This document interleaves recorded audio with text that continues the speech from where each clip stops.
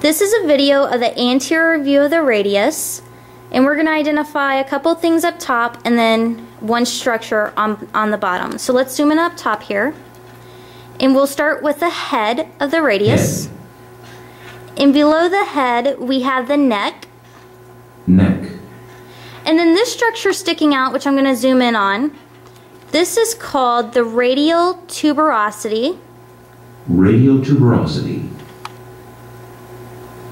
And now we're going to come down to the bottom of the radius and identify the styloid process. Styloid process. And if you notice a resemblance, it's just like when we discussed the ulna, just like the styloid process there.